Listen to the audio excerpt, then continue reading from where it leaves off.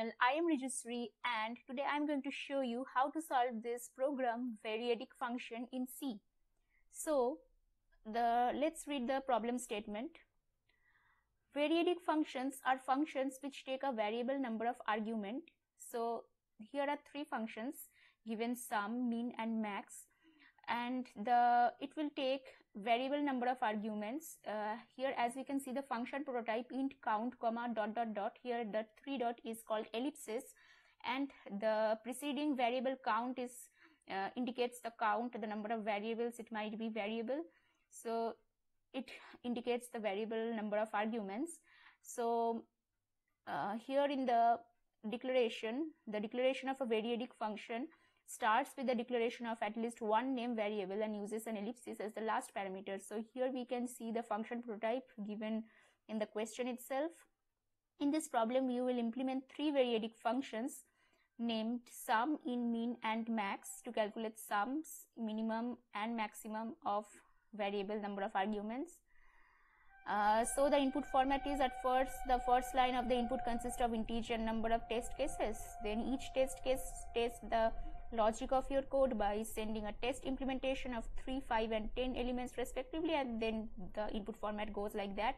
We don't need to worry about the input format because it's already done, it's already implemented for us here in HackerRank. We just need to finish the function part. So let's start doing it. At first let's initialize a variable sum equals to 0, where we will store the sum int sum equals to 0. Then we will use the type va_list, va_list, and let's give the name list. So va_list is a macro which helps us to declare a list which can store variable number of arguments. So va_list is that type which indicates that list can store variable number of arguments. Now va_start is another macro which accepts two arguments. The first one is the variable argument list, here it is list list, and then the number of arguments, here it is given as count. Count is the variable which precedes the ellipsis.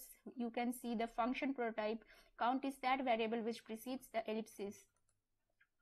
So after that let us iterate through the list for int I equals to 0, I less than count, I plus plus.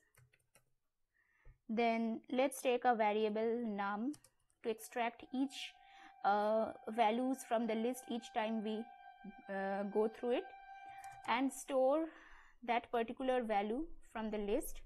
How to do that? Using vararg. Vararg is another macro which takes two arguments, one is the list and other is the data type which we want to extract. Here the data type is int, so we will extract each integer. Each time it is called, it will extract the next integer. So here we extracted the first I equals to 0 num. Now we will add this num, the value of the variable num in the sum variable. So sum plus equals to num. So after I equals less than count, when I will be less than count, the sum will be over. Okay, so after the loop gets over, we need to clean the list. So va int within bracket list we give to clean it, and what we will return? We will return the sum, return sum. Similarly in min and max also we will do the same thing. Let us copy from the sum part. Sum. In min we will need to have a logic for finding the minimum value from the list. So what logic we can have? Try. Okay, so instead of sum we need a variable called min, and what should be the value of min? The value of min should be max element, max, max, ELEMENT. Now why the value of min variable is max element? Because here we have to find the minimum value from the list of integers. So each time we compare the value of the list with this max element, it will check the condition if the min value is less than the max element, and if it is less than the max element, then it will update the min variable's value.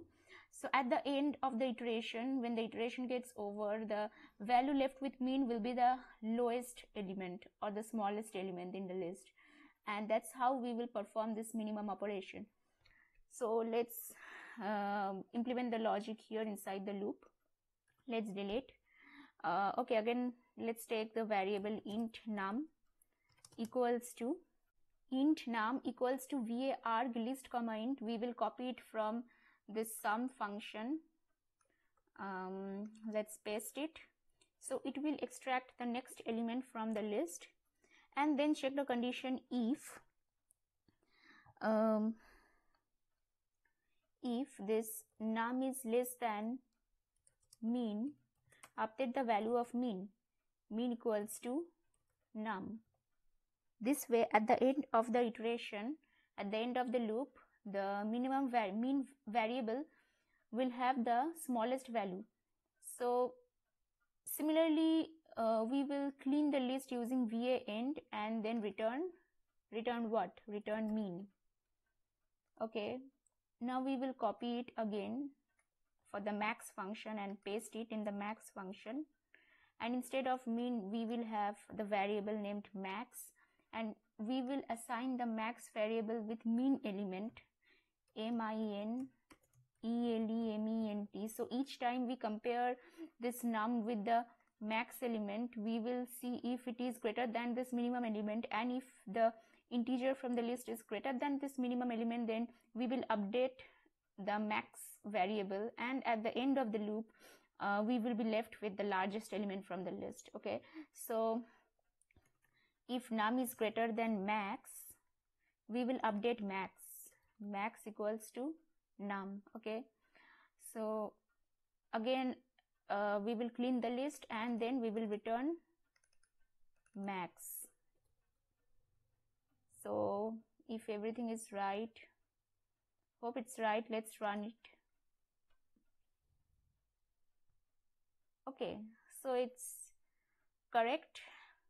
As we can see, test case 0 is correct. Let's submit it to see whether all the test case has passed or not. Okay, all the test cases have passed. So thanks for watching my video. Have a nice day.